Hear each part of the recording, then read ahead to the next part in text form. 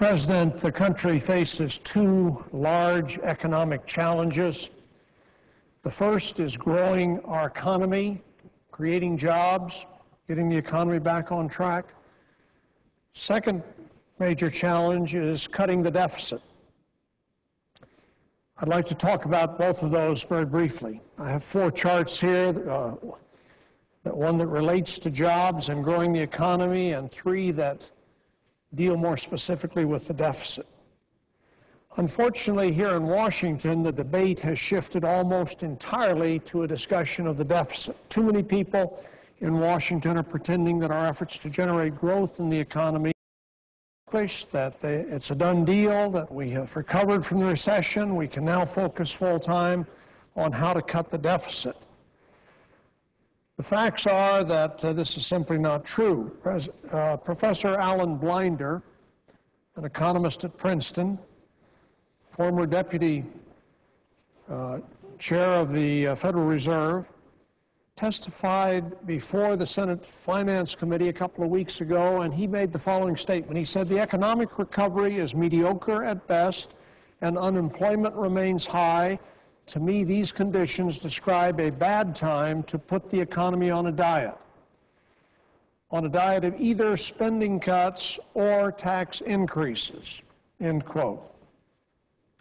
Let me point to the first of these charts to underscore the point that Professor Blinder made. The recession that we have just gone through created a very deep hole.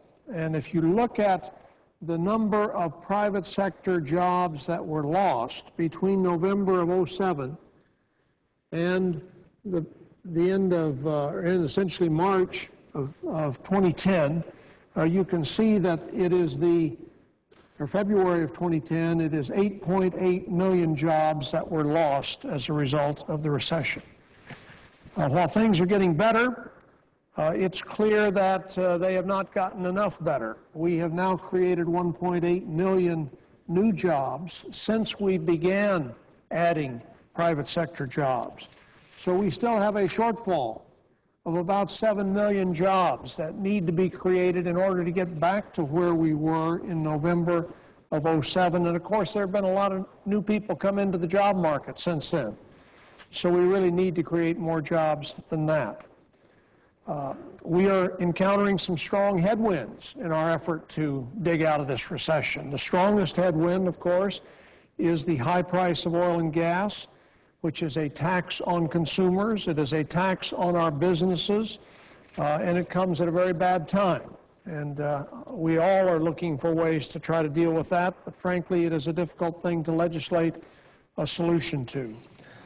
Another headwind is one of our own creation, and that is the constant drumbeat that we hear to cut spending at all levels of government. Cut it here in Washington, cut it at the state level, cut it at the local level. My own strong view is that we should heed Professor Blinder's advice. We need to continue to work to keep investing in those things that will help us create good-paying jobs. Timing is important. We clearly need to reduce the deficit, but we should adopt policies this year that will put us on a long-term path to reduce the deficit, but I hope these policies will delay major cuts in spending and major increases in taxes until we can come out of this recession some additional distance. Now let me talk about the deficit, the second of the challenges that I talked about before. We have a chart here called Federal Revenues and Outlays as a Percentage of Gross Domestic Product. This is for a 40-year period from 1970 to 2010, and it's a chart that the Congressional Budget Office prepared and is presented to us. Clearly, there's some important points you can take away from this chart. Number one, on average, over the last 40 years, that's since 1970, the federal government has accounted for 20.7% of gross domestic product. The spending by the federal government, on average, has accounted for that.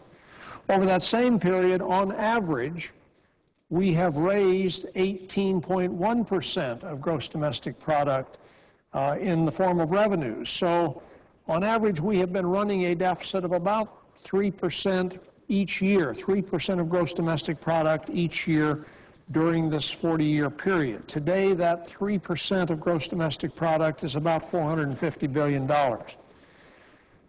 The one time during this 40 years when we achieved a balanced budget and even ran a surplus for a 4-year period was at the end of the 1990s and in the year 2000. How do we manage to do that? Well, beginning in 1990, the Congress passed and President George H.W. Bush signed a bill that both restrained spending and raised taxes.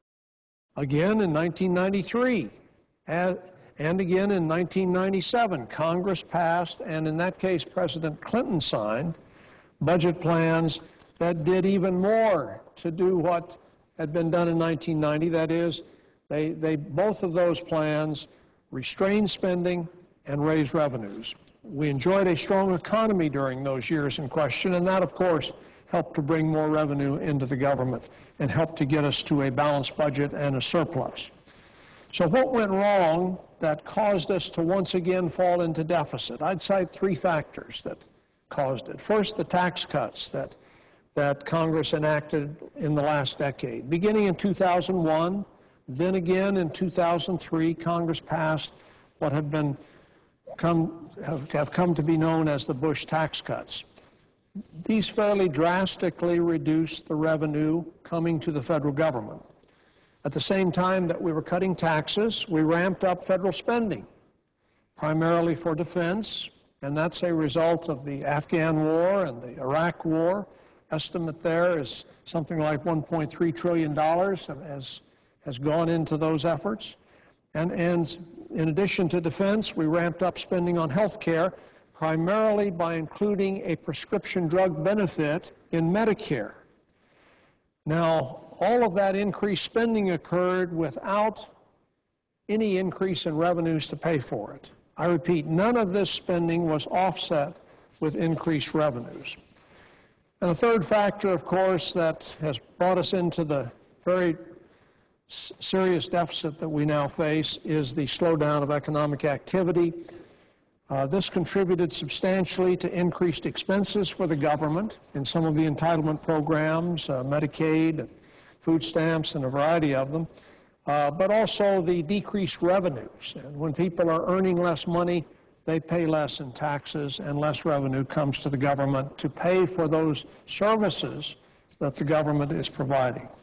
The deficit, of course, has worsened substantially in the last 2 years because of, first, the reduced federal taxes that were being collected, largely a result of the recession, and second, increased federal spending, both because there's more demand for government services as a result of the recession, and also because we passed the Recovery Act to stimulate the economy. And I think most economists would conclude that it has helped to stimulate the economy. The Pew Fiscal Analysis Initiative analyzed the policies and legislation that have caused the surpluses of the late 1990s to become the deficits that we see today. And they produced a list showing their conclusions. Now, this is right here on this chart, and you can see these are in the order of importance, the order in which they contributed to the current deficit situation. The top 2 drivers in this list are the 2001 and 2003 tax cuts. They account for about 13% of what we face today in deficits, and the Iraq-Afghanistan wars, which account for about 10% of what we face. All told, tax cuts caused 21% of deficits since 2001. Defense spending caused 15% of deficits. This is increased defense spending.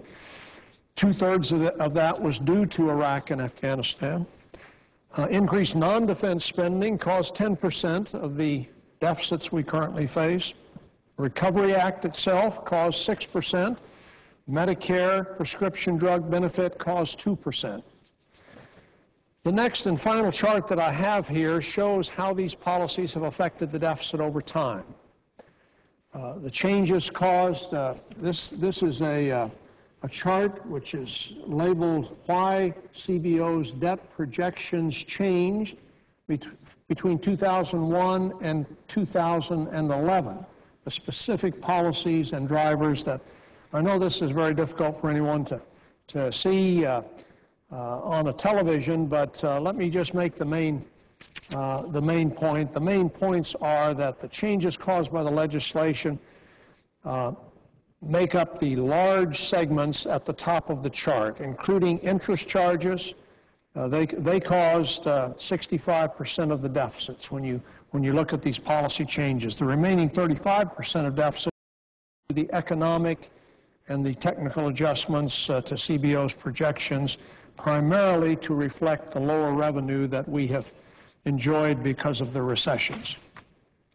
Now, how do we dig out of the hole we're in? I'd say some simple, obvious things. Number one, we need to keep the focus on growing the economy. As Professor Blinder said, do not put the economy on a diet. This is not the right time to do that. Second, we need to agree, as we did in 1990 and 93 and 97, to a balanced package of spending cuts and tax increases that will once again put us on a path to a balanced budget.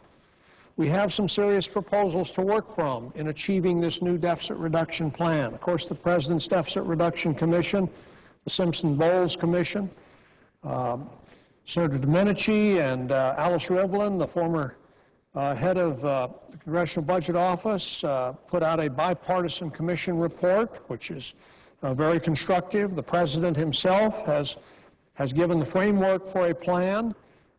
There's a bipartisan group of senators, a gang of 6, that are working to come up with a proposal. And of course, Senator Conrad, who chairs the Budget Committee, is putting together a proposed budget plan for that committee's consideration.